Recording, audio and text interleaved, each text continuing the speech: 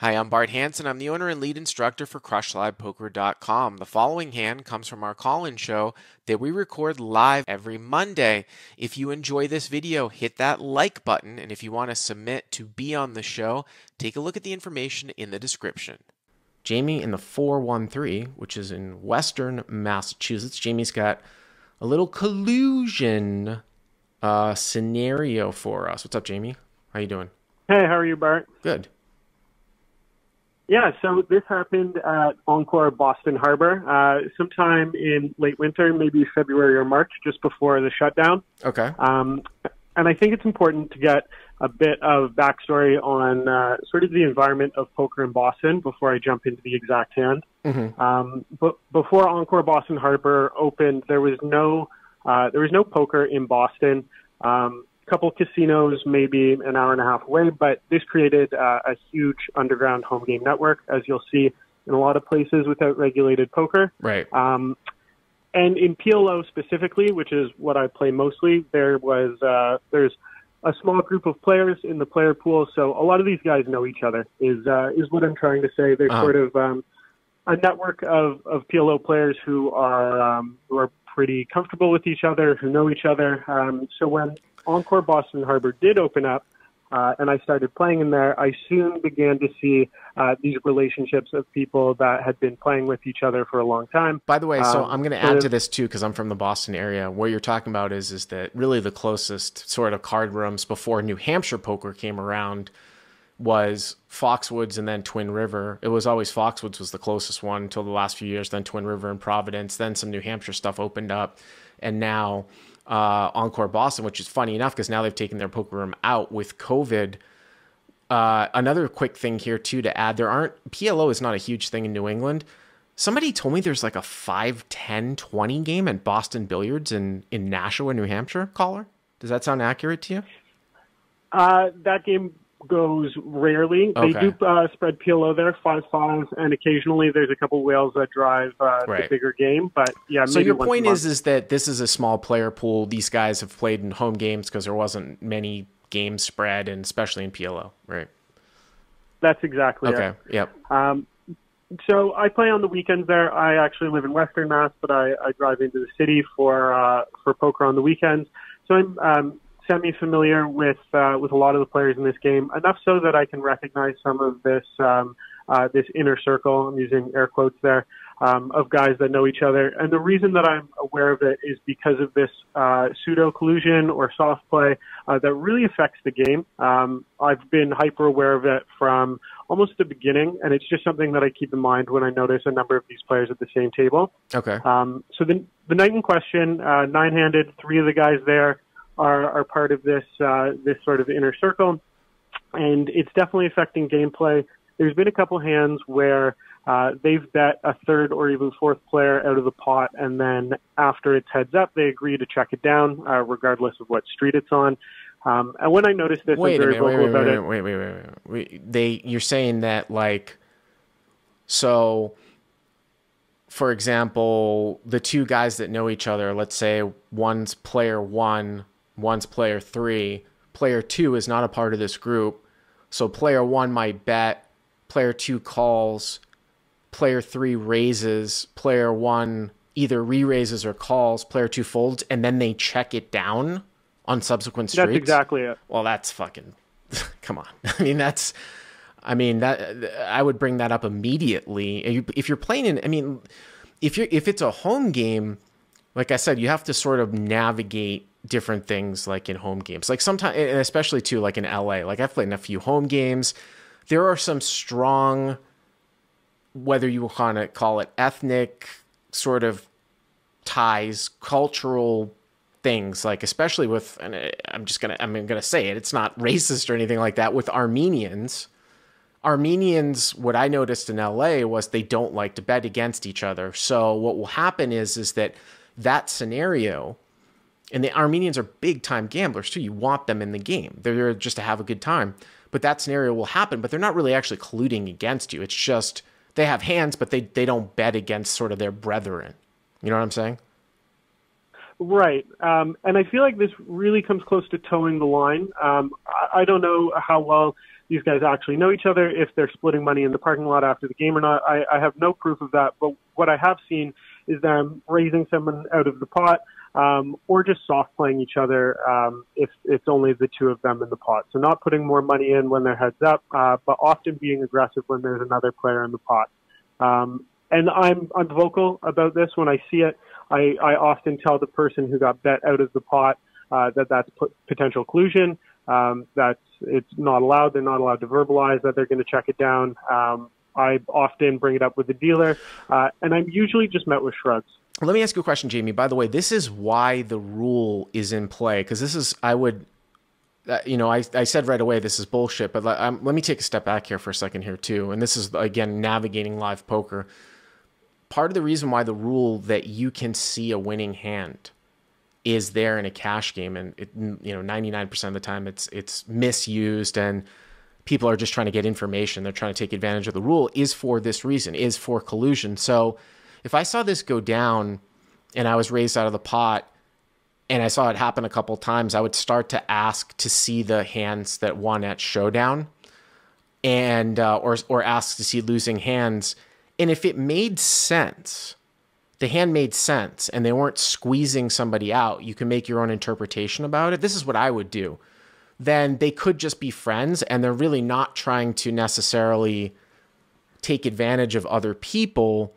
Of course, you get into that situation that we've talked about before where they're sort of accidentally colluding with sort of best handing people, but there might be some more information to use to get a better scope of the story, instead of, I'm not saying you're saying this, but some people just be like, that's collusion, that's it, which I think is taking it too far, because I've seen friends or husbands and wives, they're clearly not trying to angle anybody, check it down, or they don't bet against each other. So there's more to it.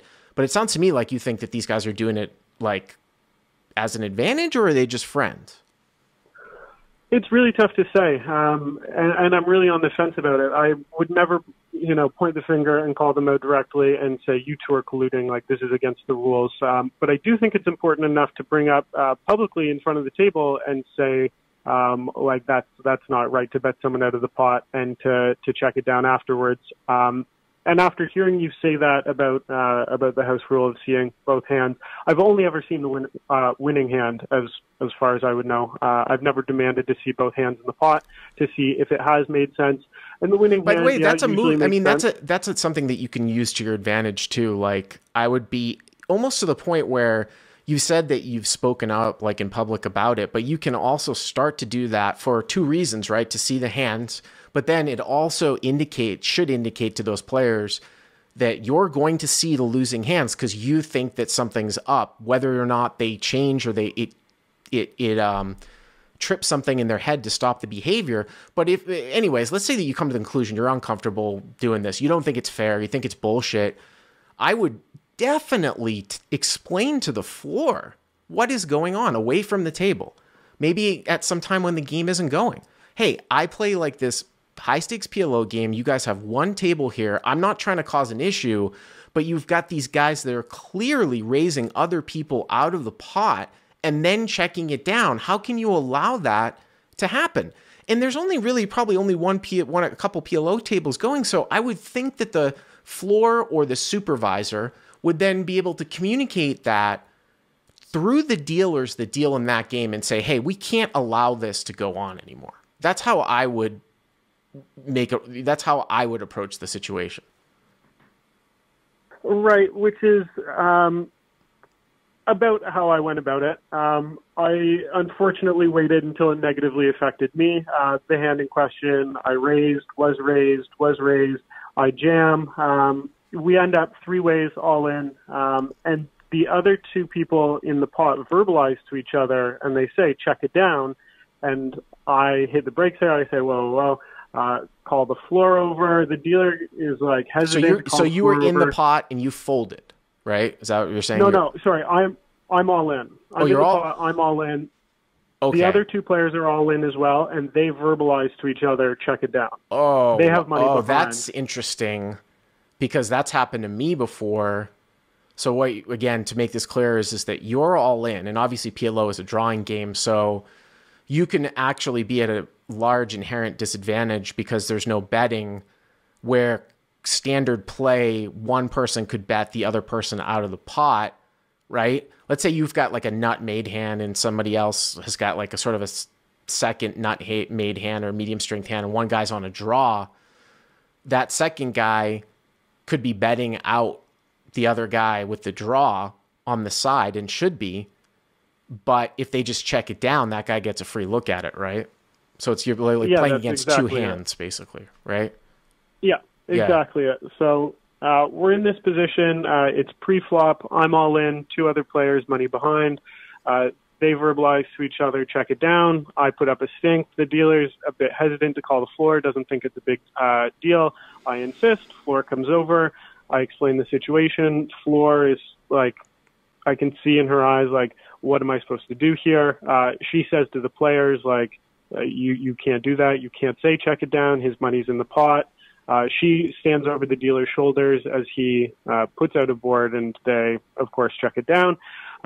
I end up, it's actually quite similar to what you described, not that it really matters, but make top set against maybe like a two-pair combo, and then the third player gets there on the river. Gets free cards and makes a draw at the end. Yeah, exactly. Yeah. So as you said, I mean, the other player who made two-pair would probably have bet flop. Anyways, regardless of how it played out, I got up and I had a conversation with the floor about it, and she just wasn't very understanding of the situation. I don't think she saw the problem. I asked to speak to somebody else, if there was somebody above her I could speak to, and she helped me out. And she called over, I think it was like a senior floor manager. Yeah. And I spoke to him about it, and his attitude was, our dealers are professionally trained. They know what to look for in collusion. They would speak out about it immediately as they saw it. And I said, listen, like, the dealer clearly I wouldn't be happy with that. I wouldn't be happy with that response if I were you. That's for sure. They verbalized it. Yeah. They said check it down, and the dealer did nothing. So I said that's not the situation, and he wouldn't budge. He just assured me, no, our dealers are professional. They would never let that happen. Basically saying that I must be mistaken. Well, I mean, let me ask you this question. So how many what session number were you in? Was this the first time you noticed these guys doing this, or had you played many times before with these guys? Yeah, this would probably be session, let's say, once a week since the fall, session 20 in this specific game. And the player pool So wait a minute, Jamie, I don't mean to come after you. So you've played 20 sessions with these guys. 20 sessions with these guys, and this hasn't been addressed? This game. Not to this extent. It hasn't been addressed to this extent. I'm not the only person that's noticed it. I'm not the only person that's called them out about it, but it usually never goes anywhere other than a little bit of table talk, maybe a dealer warning. To my knowledge, this is the first time the floor has been involved. Here's the thing. What's bizarre to me about this story, and I believe you, like you have no, I'm sure it's accurate. And have been questions about some of these calls, especially the one that I put up on Friday about the accuracy of that ruling, because there some stuff that might not make sense. This makes clear sense. But what I would say, though, what is surprising about this is that if these guys have been playing since the fall, and they do this shit every single time, that complaint from any of the players that aren't in that group about them colluding has never made it up to that shift supervisor that you talked to. Like, he responded like he didn't know what the hell you were talking about. This is the first time. And obviously it hasn't been conveyed to the dealers. That's astounding. I mean, if you want my advice, I would stop playing in the game with these guys, or I would try to convey the point, or try to get other players that are not in this group on your side, possibly approach this shift supervisor. You know, I don't know if you know the floor people, like if there's one particular person that you think actually might understand PLO more than others, get a group, try to go to them and be like, this can't be. But I can just tell you that if this was happening to me in my game, there's no way that it would be 20 sessions where the management didn't know what was going on. I would make it a point that the management would know what's going on after that period of time. And if they did nothing about it, then I would stop playing there. Yeah, totally fair. I mean, it just seems really, really strange that person would be oblivious to this if it's been going on for that long. So what are you doing now about it, basically? I live in Southern California now. Oh, so this is a while back, basically. Yeah, this was pre-COVID, just before Encore shut down, and then I moved here. So yeah, playing in Southern California. So I got away from the situation, which is fine. But to your point, I think the reason it never escalated or got brought up maybe to a floor manager, or if it had been brought up to a floor manager, was never escalated from there, is because of how closely it toes a line. It's so difficult to prove collusion, or that the collusion is done on purpose. And like you said, there's just some groups or some players, whatever it may be, that just don't want to be aggressive with each other. And how do we draw that line? How do we make that distinction of, these guys are just friends and it's okay, or this is against the rules? While I agree with you in that aspect, though, you have a game that's probably, you said 2-2 PLO. There's only going like 1 or 2 tables. It's a very small player pool. If enough people go up to the right person, something should be done about that. I mean, that's just sort of clear cut. Again, I don't know if these guys are just friends, or they don't know that it's not good to do that. Like I said, in PLO, you get like a lot of gambler types where, it's splashy, have a good time, but it's definitely a very awkward type of situation. I appreciate the call. Good luck at the outdoor tables in Southern California. Thank you very much, Bart. If you like what you've seen here, please hit the subscribe button. And if you enjoyed this call-in hand, hit the like button down below. To check out crushlivepoker.com, click on the link in the description. Use the code YTA300 to get the first 30 days for free.